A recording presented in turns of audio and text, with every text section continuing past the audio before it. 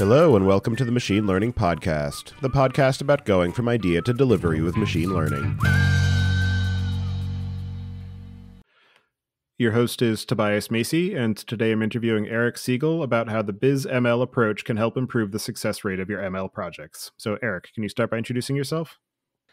Tobias, thanks so much for having me on the show. So I've been in the field of machine learning for 30 years.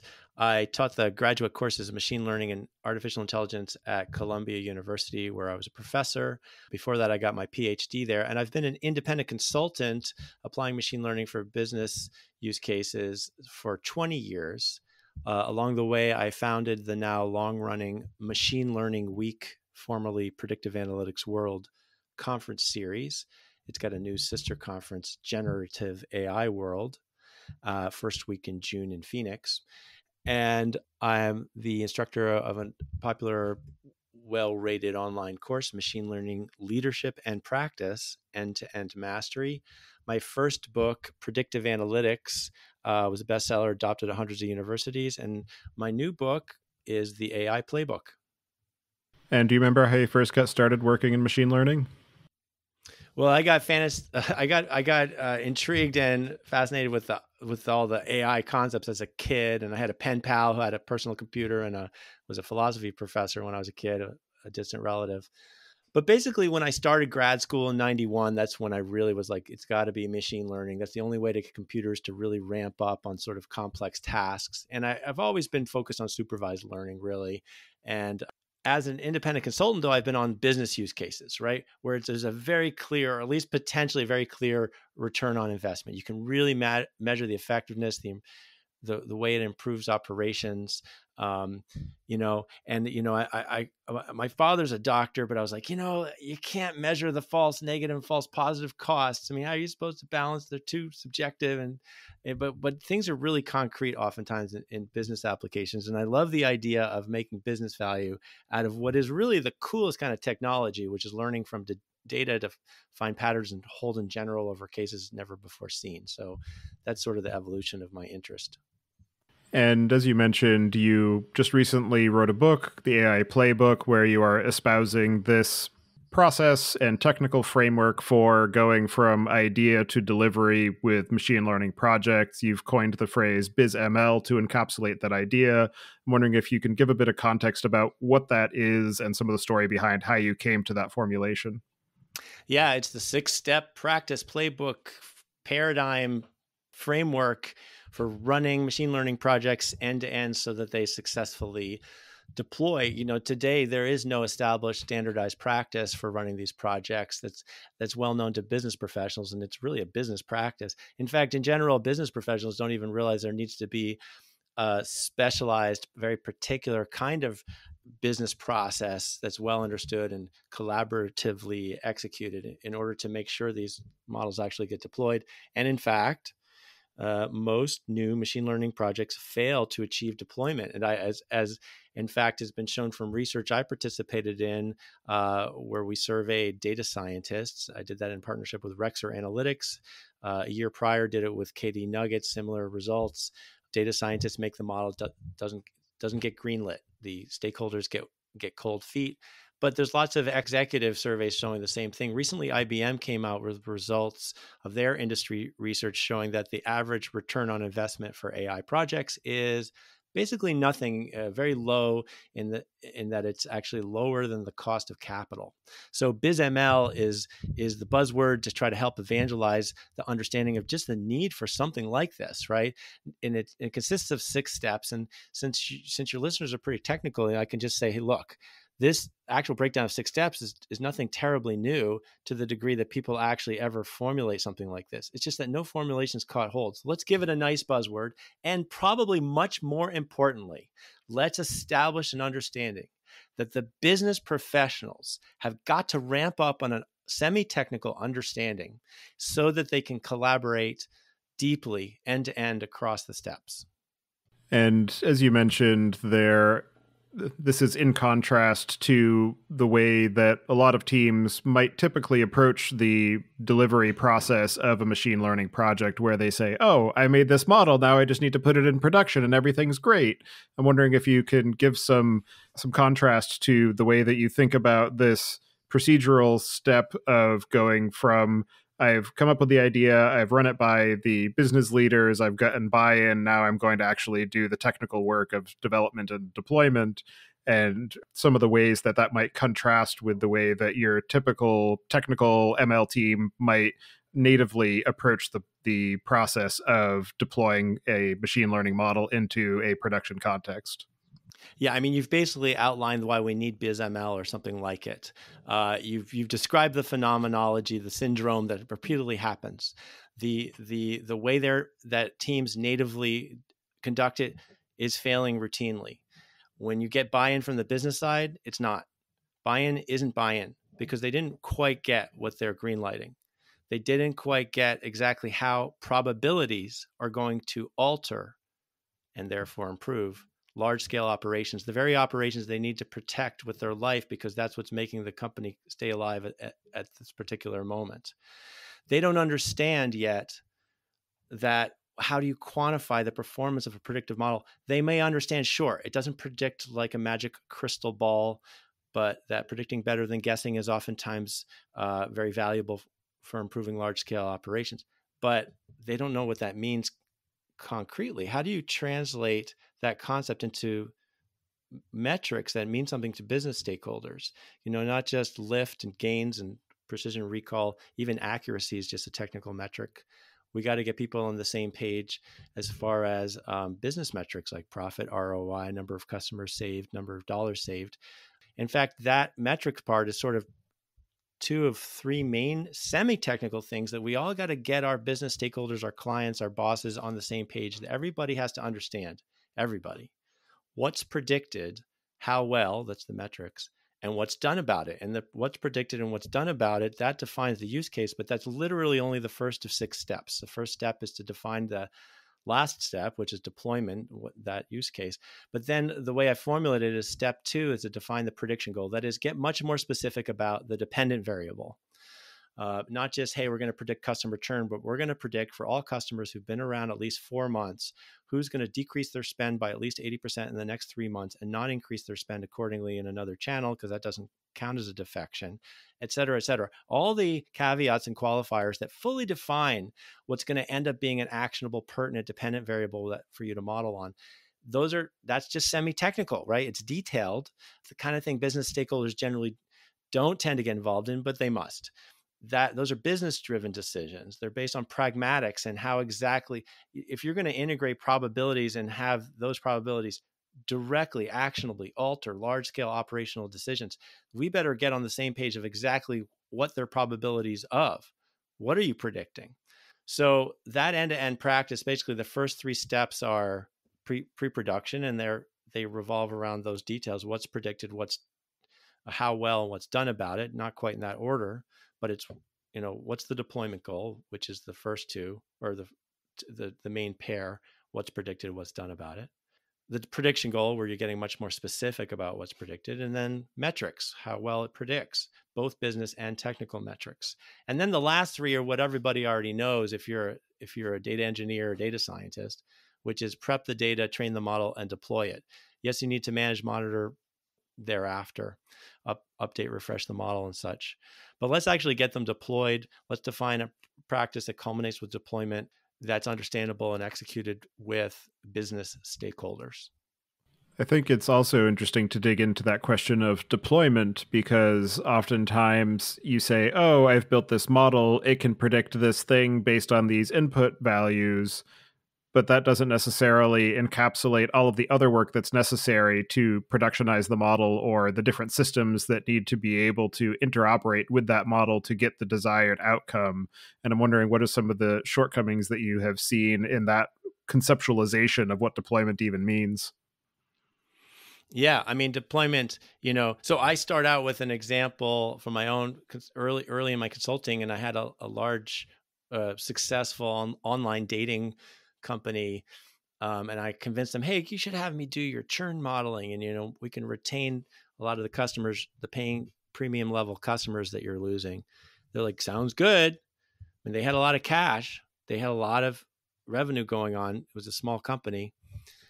So then I, put it in the PowerPoint, and I was like, look how this is the lift of the model. And this is the kind of thing you could, if you target it, here's a profit curve for targeting a retention marketing campaign, giving a discount, and that costs something because people who are not going to cancel are going to consume the discount anyway. And did the arithmetic, showed the graph, churned it out in Excel because technical tools don't let you do profit curves in general. And then I got the typical response, right? I mean, the power is stuck in PowerPoint. They're like, oh, that seems interesting. You want us to do something about it? You want us to start a new initiative, a new operation, a new marketing campaign? They're up to their eyeballs just keeping operations alive. I had pitched them on a general idea, but they had accepted without really getting schooled by me on what that implementation would actually involve if it were going to actually achieve value. And that's the general syndrome that to this day is repeated over and over again to one degree or another.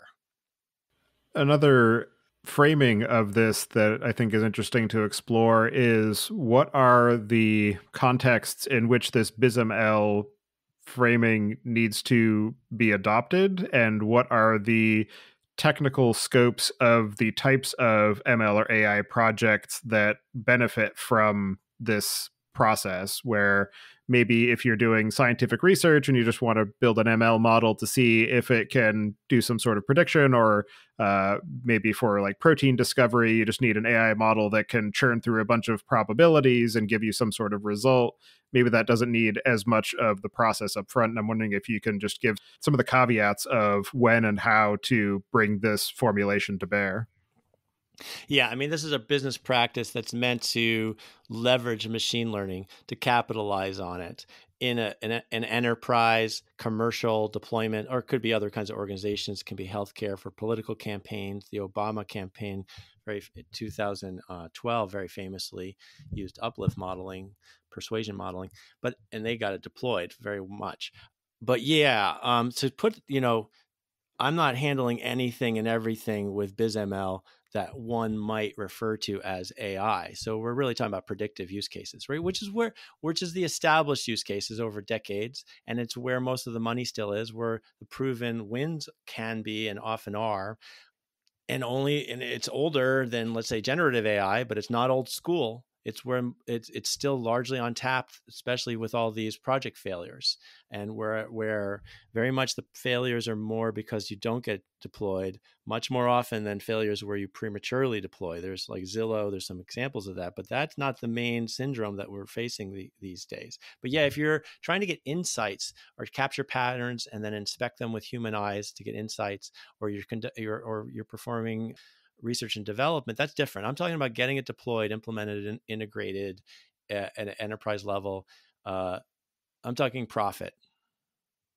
And as you mentioned, you have been working in this industry for a long time. You've been working in consulting a fair bit. And I'm wondering, what are the aspects of your personal experience in this space that have been most formative in your conceptualization of this bizML process, and some of your experience of putting it into implementation that have helped to reinforce the ideas that you put out in the book?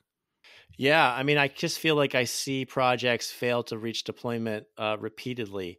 And I have, I included that personal experience of my own consulting with the online dating site that I just mentioned in the book, as well as a successful project for targeting ads.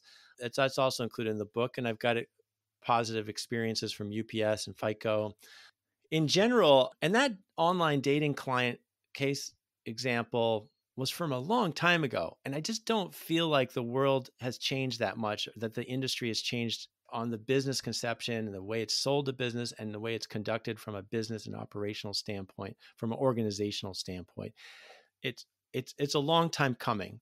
I mean, I'm talking to a technical audience here, so a lot of people may have heard of Crisp DM. Have you heard of Crisp DM? I think I've come across the phrase, but I forget the Okay. specifics. Yeah, so that's the problem. So that was the main, by far the only one that gained some traction as far as formalizing a business or organizational practice. It stands for Cross Industry Standard Process for Data Mining. It's 30 years old, and it's called data mining. It's old, right? That's outdated, and it never caught hold. It didn't succeed, definitely, in the sense that business professionals have never heard of it. And of course, this is a business practice. They're the ones first and foremost who need to know it if they're going to be running ML projects through to successful value capture and deployment. So it's just like, it just becomes clear. I mean, I've been in the field 30 years. It just becomes clear. This is a long time coming. Somebody's got to do it.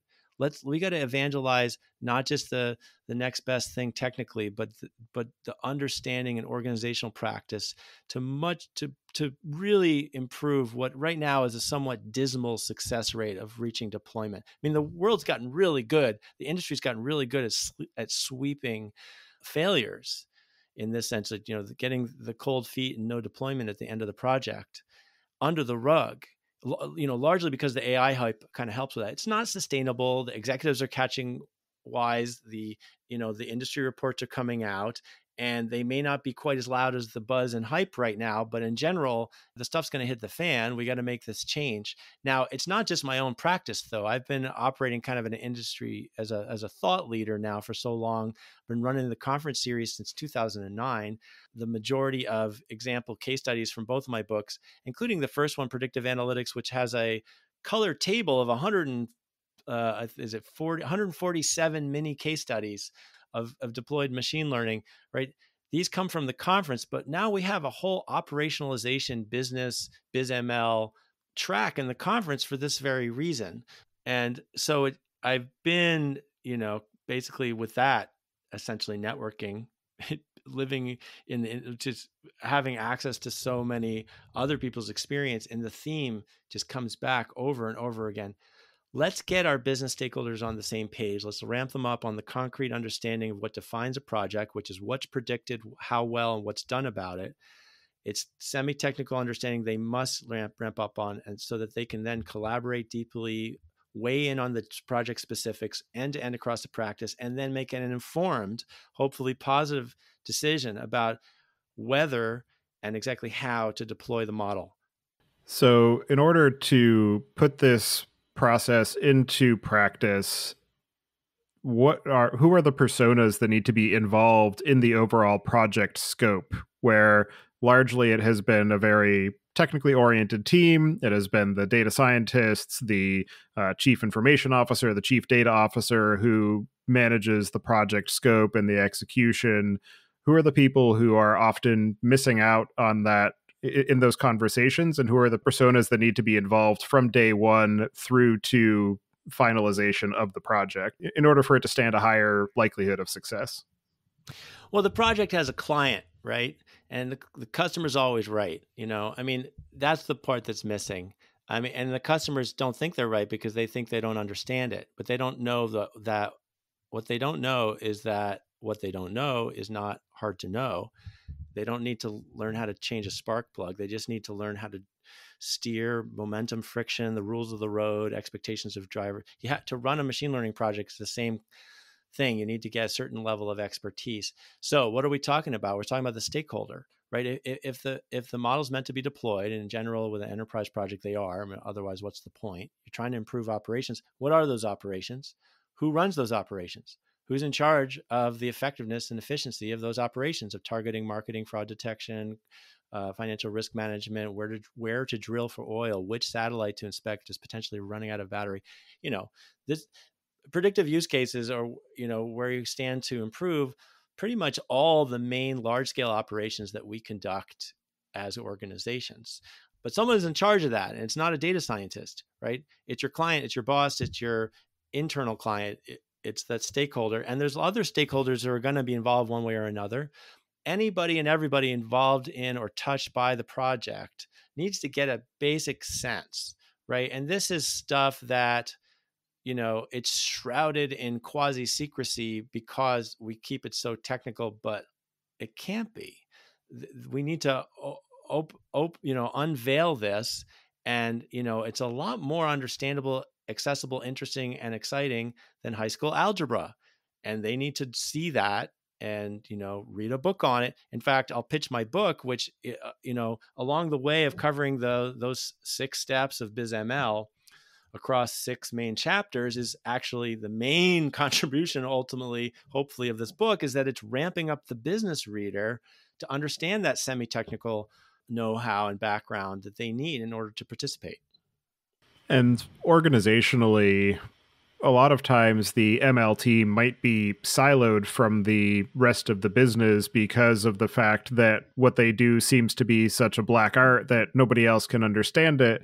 I'm curious, what are some of the ways that businesses need to think about the organizational structures that need to be addressed in order to bring these people together more natively, to ensure that there is better collaboration, better conversation happening throughout the process, and ensuring that the ways that the machine learning and AI projects are thought of are actually more likely to be conducive to the overarching goals of the business?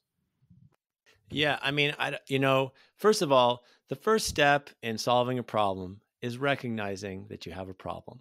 And so what you said, this concept that people are seeing it as a black art, that's the problem. And as soon as they realize that, the solution starts to spell itself out. It depends on the organization, but you need an analytics translator and or whoever's actually running the project, whether they actually have a data science background or not, they need to be in touch with the value proposition. The keeping as a black art and keeping as the sort of most coolest, bestest rocket science ever, which it is, by the way. But then, therefore it's automatically valuable. That's the misunderstanding. It's only valuable if you act on it, integrate it, if it actually changes and thereby improves operations. And recognizing that is basically getting away from hype. To the degree that people see it as a mysterious black box is the degree to which it's hyped, in the sense of mismanaged expectation, overpromising.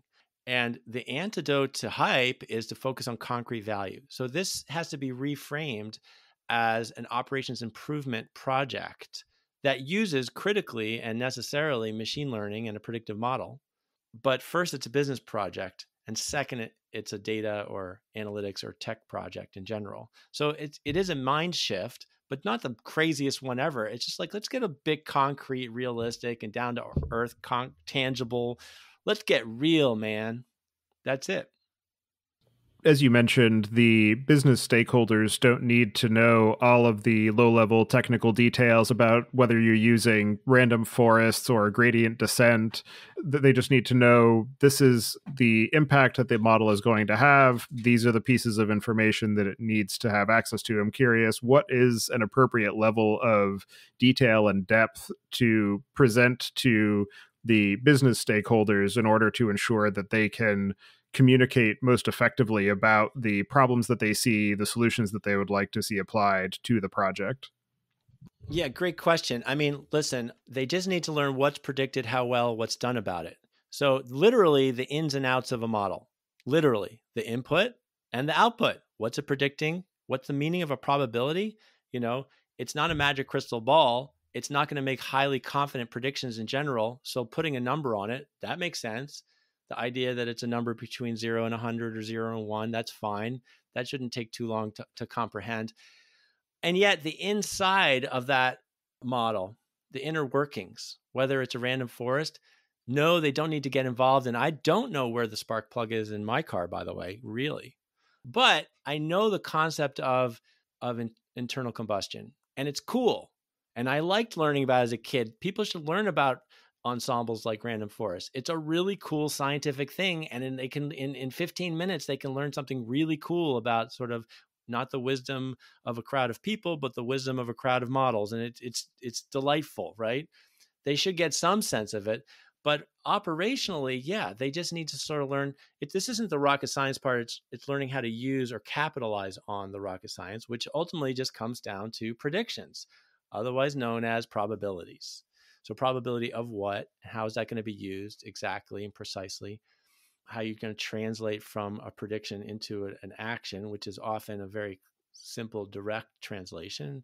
That's not a scientific part, but it's pragmatic. And where do you draw the line? Am I going to hold 0.2% or 0.3% of all transactions on the basis of potential fraud, right? You have to decide exactly where you draw that line. That's a business decision that's going to be driven by the trade-offs that the model evaluation shows. So you need to be bridging that gap.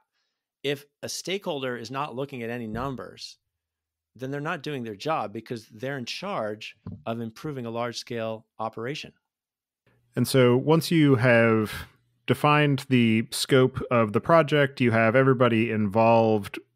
What are the personas that you see as being best suited to owning the overall delivery of the project? Who should be the leader of an ML project? Is it the technical lead? Is it the business stakeholder? I'm just wondering from a management and visibility perspective, how best to ensure that all of the necessary steps are getting done and that the appropriate requirements are gathered, the technical approach is sound, etc.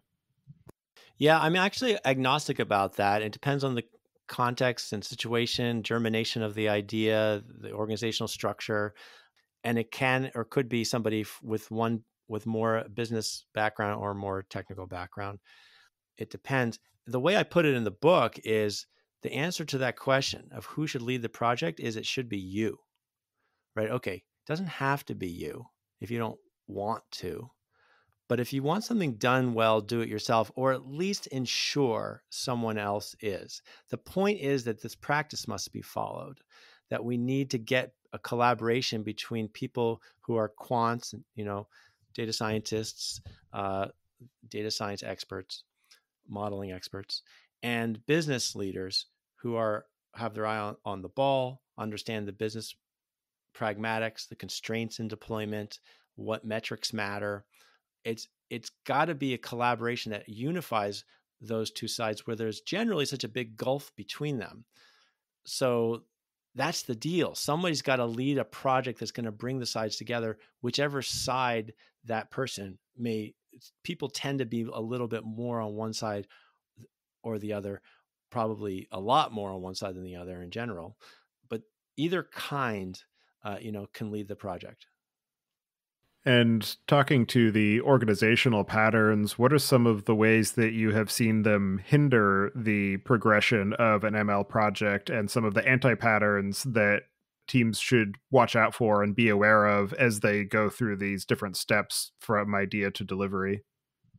Yeah, I mean, I think that there's a misconception that, hey, look, we defined the business objective, so we're all good. I know that technology is meant to have business value. And I've defined it. We're going to do churn modeling in order to target a retention marketing campaign. But that's literally only the first of 6 steps.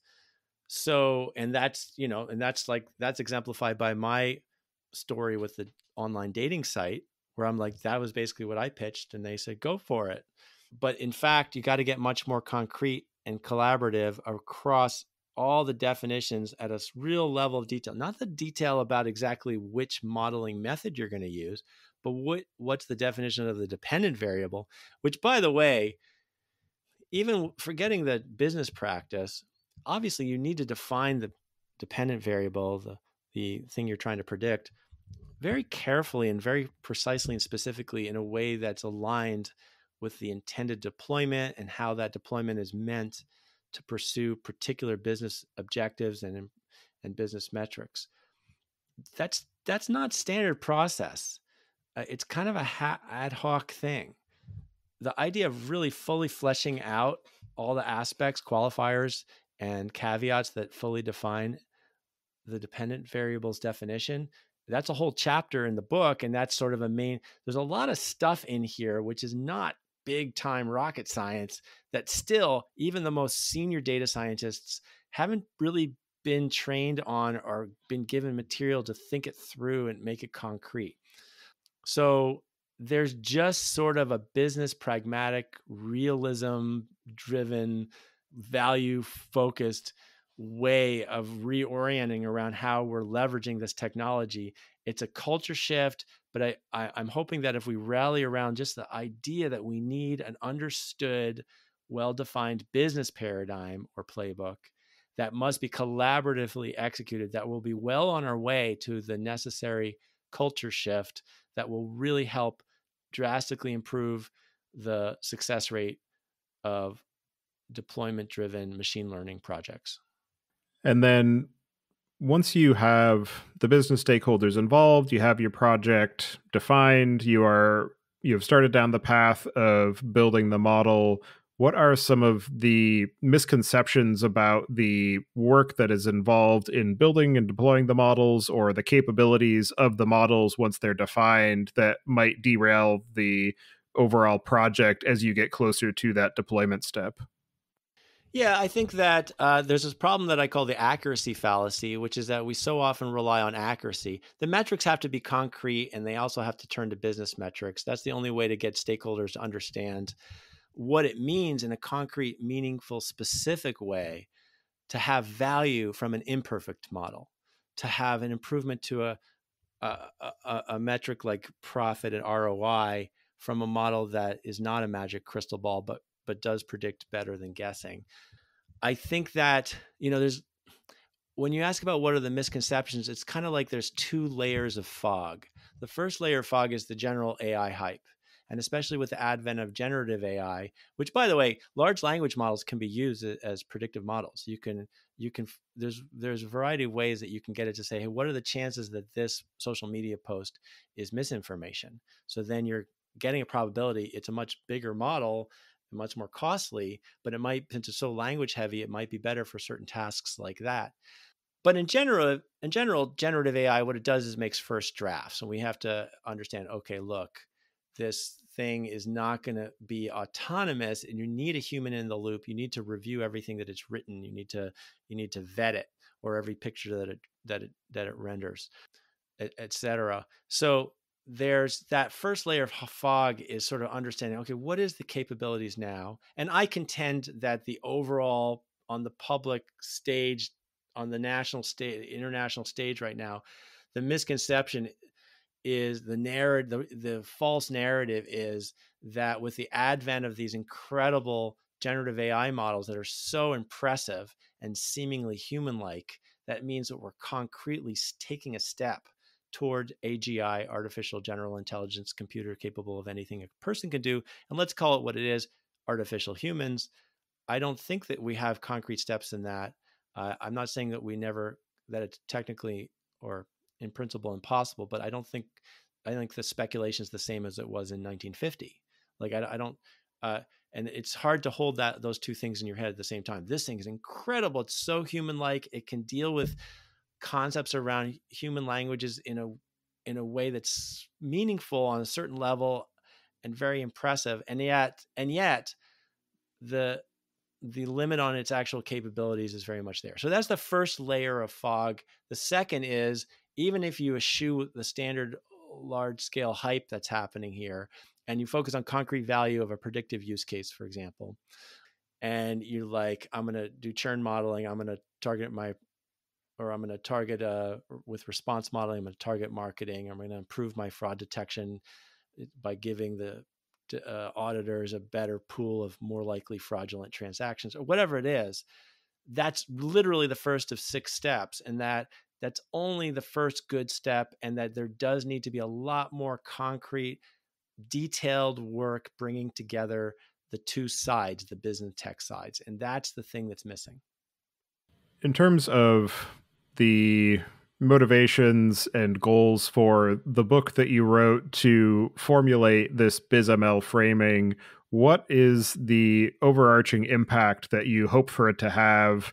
And in terms of those personas who need to be involved in the overall process, who do you think is most in need of reading the book? Oh, everyone's got to read the book. And I only mean that, I'm only slightly tongue in cheek there, because I am really intending, if both sides are going to collaborate, they got to speak the same language, get on the same page. And there's a lot of things that data scientists haven't quite thought through yet in terms of organizational process and business value, defining the dependent variable, prepping the data accordingly, because that's where you manifest the dependent variables definition. What kind of semi-technical understanding your business stakeholder, your boss, your clients need to get in order to participate. My hope is that the success rate of machine learning deployments improves greatly. Right now, it's I don't know. People say it's only 20%. Well, that's actually very hard to measure. But I'll tell you one in particular data point is in the more recent round of industry research I participated in with Rexer Analytics on their data science survey. And I was able to convince them to add more questions about deployment success. Only 22% of data scientists said that with machine learning projects meant to incur a new capability, only 22% said that their initiatives usually deploy. Across all machine learning projects, only 43% said that. And this is just one data point. There's a lot of different surveys, but they don't directly measure how many projects fail or succeed. They're sort of like, how often do data scientists say their projects usually succeed? It's a little 1 degree removed from that, but the fact is it's pretty dismal. And the fact is it shouldn't be. I mean, you've got leaders, leading organizations, big tech, a handful of very particular case studies like UPS and FICO that I cover in the book.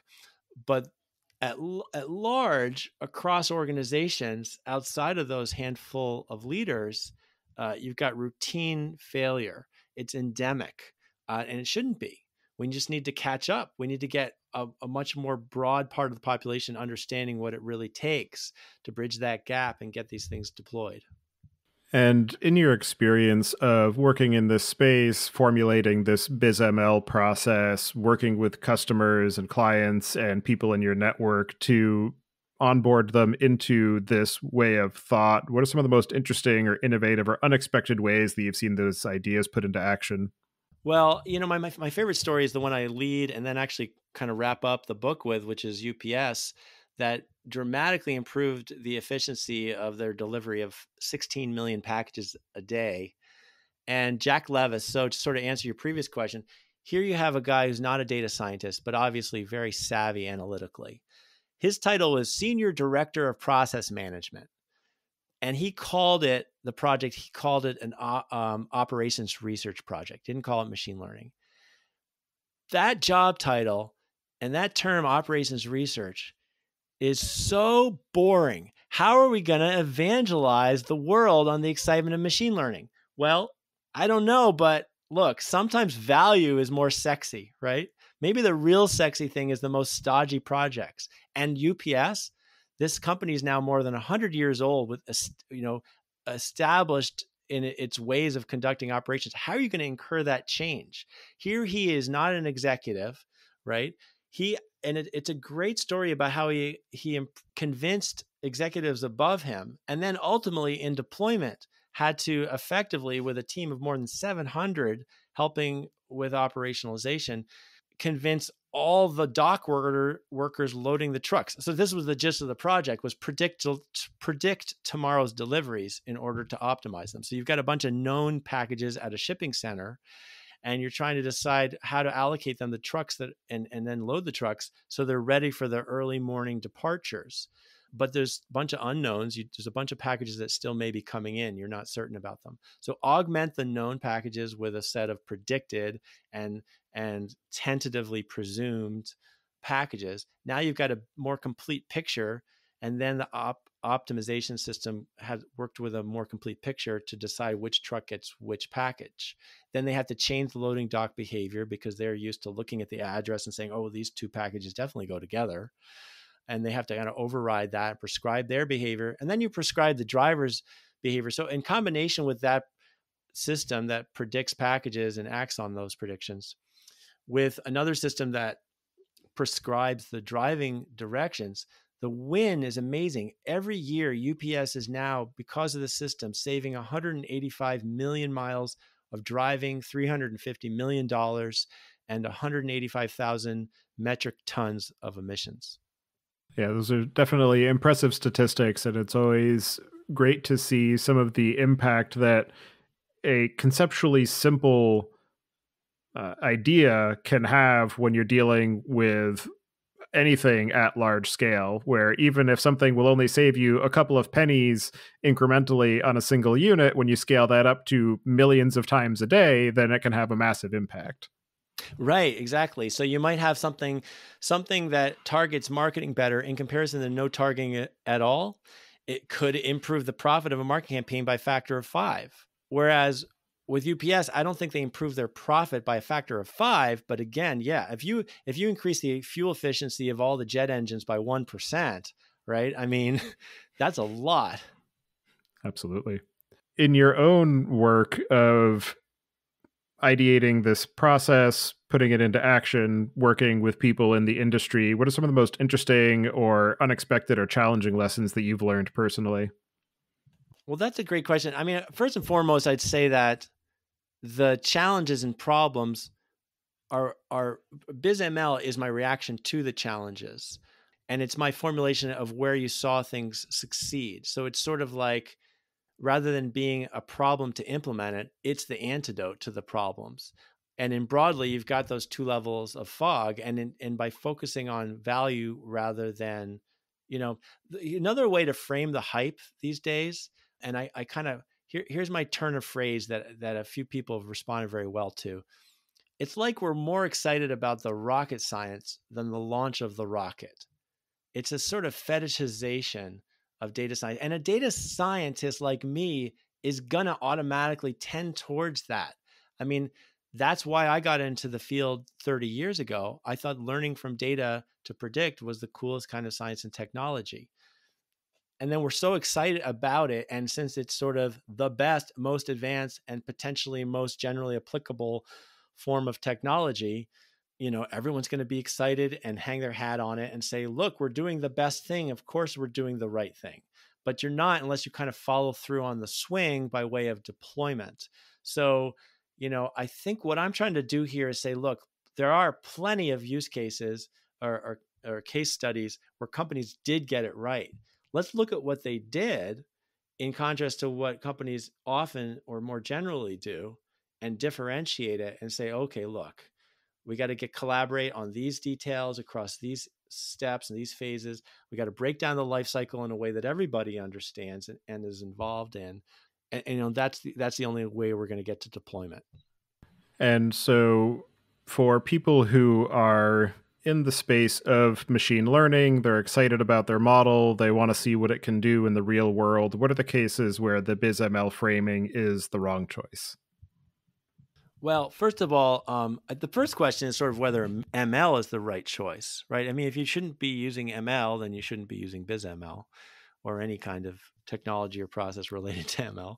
And that's a legitimate question. So there is, in sort of that first of two walls of or layers of fog, you've got the tendency these days for executives to say, we got to do AI, we got to do more AI, and let's use AI instead of focusing on a particular business problem or optimization opportunity, the use case where the value is going to actually be driven. But if you're going to pursue a predictive use case where, and prediction in general is what you get from a model, whether you're predicting what should the next word be that I'm writing, and that's how generative AI works, although it's token, but on that level of detail, similar level of detail as next word. How should I change this pixel in the next iteration as I'm rendering this image? That's how generative AI operates with a model to predictively create and generate new images, video, sound, music, etc. Or predicting who's going to click, buy, lie, or die, which satellite's going to run out of battery, and which transaction is going to be fraudulent for enterprise use cases. If you're doing that, then you have to reverse plan for deployment. How's that going to be useful? And then how do you get there? And you just sort of have to be involved in all the steps along the way. So really what I've done is just broken down what's almost entirely self-evident. The idea of defining a life cycle in and of itself is not new, but the idea of having a formalized breakdown that's understood in general, that has a brand associated with it. My beautiful 5-letter buzzword, bizML, is an attempt to do that, and by having this, getting stakeholders on the same side of even understanding that there needs to be a specialized, particular business practice to run ML projects successfully through to deployment in the first place, right? That's what's going to happen. Now, bizML is structured for those types of predictive use cases. Generative AI can only borrow from it so much, right? So broadly speaking, you've got a similar thing. You do need to be very much value driven with generative. You have to decide, okay, exactly what operation, like you've got this team who are manually writing 100 letters to customers a day. Could first drafts be written by generative? Be very specific about the operation. What would be a measure of success? How are you going to integrate it to ensure that it works and that you're not sending out bad letters, et cetera? So it is about being concrete, reverse planning. But the particulars of bizML are very much for predictive, where you have to define the dependent variable. I don't call it that, right? This is for business readers. I call it the prediction goal or the model's output. So yeah, it is more finely scoped, specifically for predictive use cases.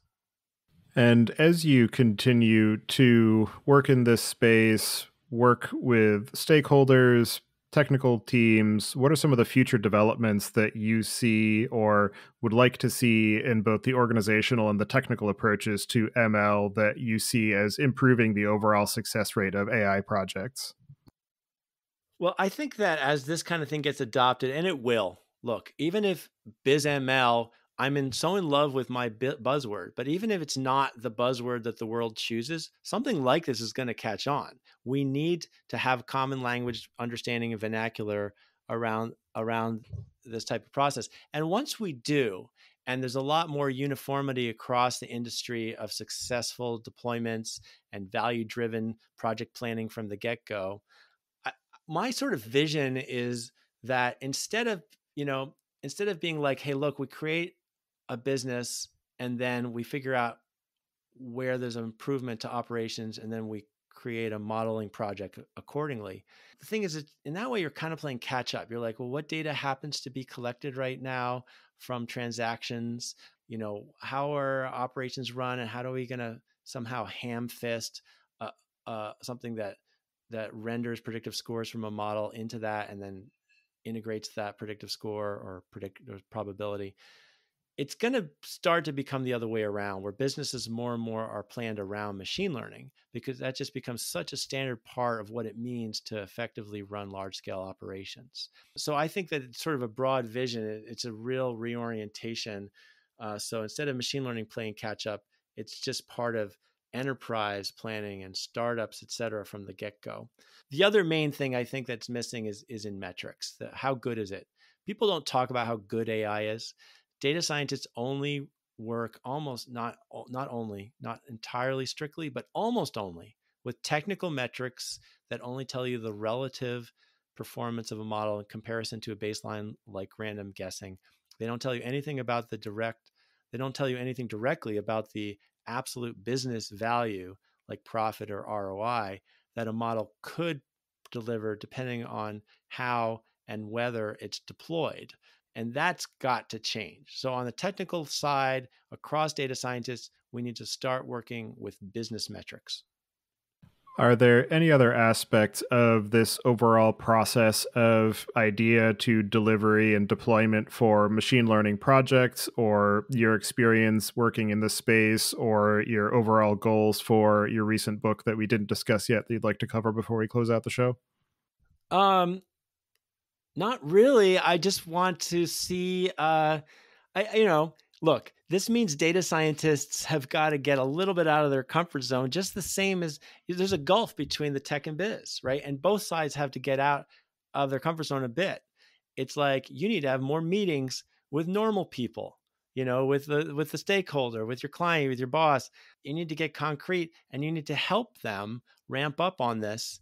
You need to, if your uncle gives my book to you, the AI Playbook, do what I say in the opening FAQ, where it says, well, I'm a technical reader.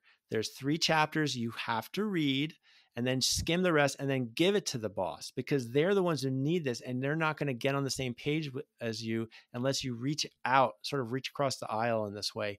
We've got to bridge this gap and be more value driven.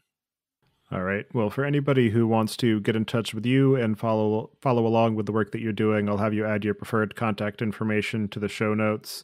And my usual final question is asking about what you see as the barrier to adoption for machine learning. We've spent the whole conversation today talking about that. So I just want to say that I appreciate you taking the time today to join me and sharing your experience and formulation of how to actually effectively deliver on machine learning projects and helping the business realize the benefits of that. So thank you for that. And I hope you enjoy the rest of your day. You too. Thanks for having me, Tobias.